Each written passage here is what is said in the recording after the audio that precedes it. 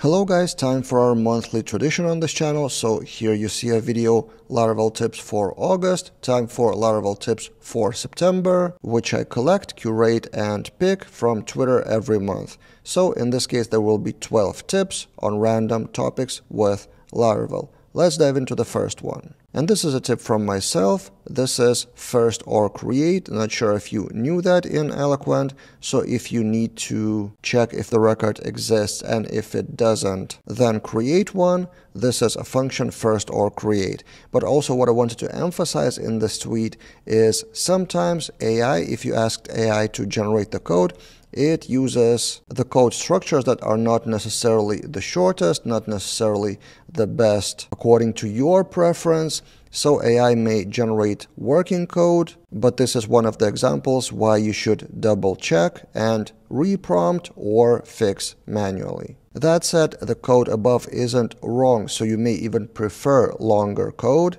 which is maybe more readable, so it depends on your personal preference. The next tip is about PHP, and it comes from Chris Morel. Did you know about array column function in PHP? So look at the example. You have the enum, you have status cases, which is array, and you need to get the array of values of specific array column. So I have reproduced that scenario on a website called PHP Playground, and this is the actual value of that array of status cases. So value is one of the columns, so it's array of 2 levels. So if you need just the values of those, there's array column in PHP demonstrated by Chris in this tweet. The next tip comes from myself, and it's not even a tip, it's more like a recommendation of a tool. So if you work with API and you want to debug SQL queries, the typical way would be Laravel debug bar, but this is a package for websites where you can use the debug bar at the bottom of your page. But what about non-visual debug bar? And for that, my advice is to use Laravel Telescope as one of the options, which would show you the queries, something like this. So among all the menu items of Telescope, one of them is queries, which will log all the queries from this, for example, Postman request, and will show you those with specific values and even with ability to debug each query separately with more details of duration and other stuff. The next tip is actually a piece of news from Pushback, who works at Laravel core team now. Starter kits now have two-factor authentication. Finally, Taylor promised that quite a while ago, and it's finally live, using the same Laravel Fortify under the hood as it used to be since Laravel 8, from what I remember, in Jetstream as well. I haven't tried it myself, and I'll probably review that separately in a separate video, but for now, it seems like all the starter kits, React, Vue, and Livewire, have two-factor authentication enabled. The next tip from myself again, and I started retweeting older tweets which were popular, so from 2023, but it's still same syntax and same logic. If you have database transaction and you need the result of that transaction for further processing, you have basically two options. You can use AND syntax as a variable parameter if you have that from somewhere before the transaction, or in the callback function, just do return and then assign that return to any variable which you can proceed later after transaction. Kind of a small, quick, maybe even obvious tip, but when using database transactions, I needed that many times in the past, so some of you may not know that. The next tip from Gurmandeep, it's also about array, but in this case helper method of Laravel, not PHP. There's has all. And I really like the tweets and tips that show the example specifically with specific data, so that would be clear what it actually does and doesn't. So array, does it have a name? True. Does it have all name and email? Yes. Then name and even 2 levels deep. Profile age, true. But name and phone, as you can see, there's no phone in the keys here, so that would return false. The next tip comes from myself. After reviewing the code of Laravel IO, I noticed one very simple way to manage roles. So in 4 screenshots, I decided to show it on Twitter. So in the users table, there's type column, so just a number, no spicy permission package, no foreign key, nothing. Then in the user model, those numbers are assigned as constants. It may be enum as well, but in this case it's constants. Then also in the user model it has some helper methods, which makes it more user-friendly if you use it outside of the user model.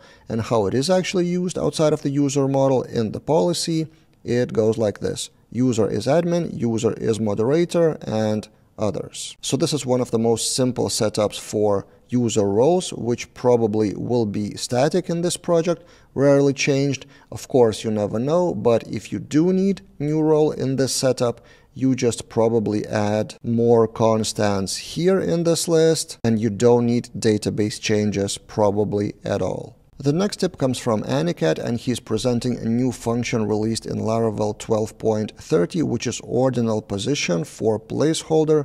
Look at this example for validation. This is the zoomed in version, so imagine you have this request or input, and you have the error in the second item on the list. But as we know, array count starts from 0 in development in general.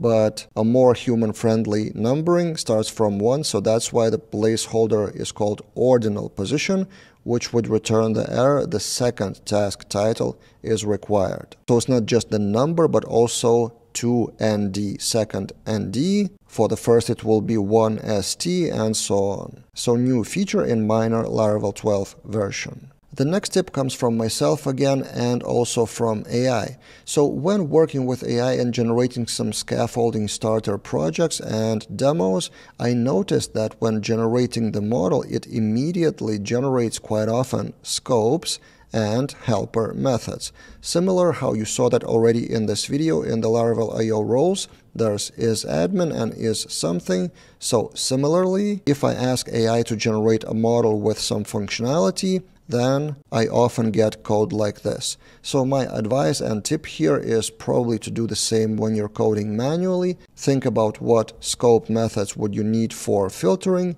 Think about what helper methods would make the code in controller and in blades more readable, so you wouldn't need to put where statements each time in each file, especially if this condition would be reusable in many places.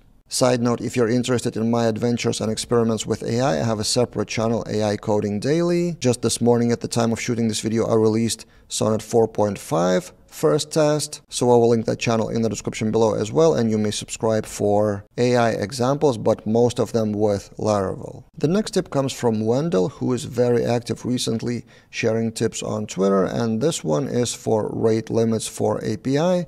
Look at the example and how practical it is. So you can protect your API with limits per minute, but configurable. For example, rate limit is dynamic based on the plan of user, or if the user doesn't have a plan, or if there is no logged in user in the request, then it falls back to 60 requests per minute. And also that limit is scoped by team ID if it exists from user. So this actually means 60 requests per minute per team, or per IP address if there is no user. So this is a great example not only of rate limiting, but practical usage for different use cases. And we will finish this video with two more tips from myself. First is about making factory data more realistic. So for something like testing, again, I've been playing around with a lot of demos recently, and one of the demos was schedule of class of lessons. And if in your factories you just do something like fake time,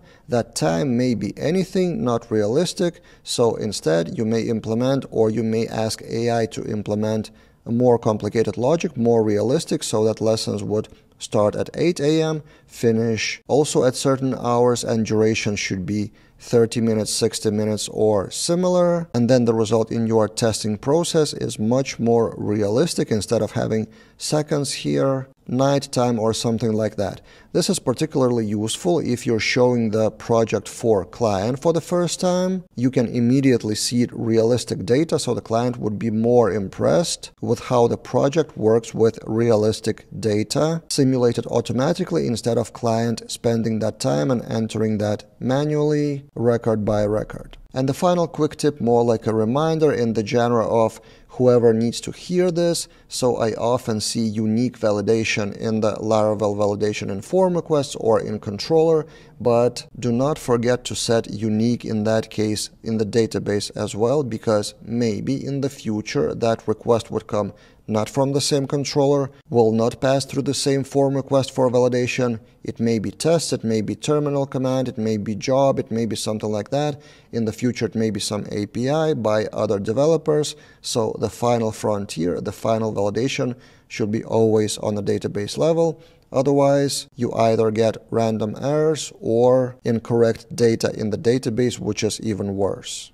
So yeah, these were the tips for September. What do you think? Have you learned anything new? Or maybe you want to discuss one of the tips? Let's do that in the comments below as usual. And of course, subscribe to the channel to get such set of tips. Every month I will continue that. And the next set for October will be published in the first days of November. That's it for this time, and see you guys in other videos.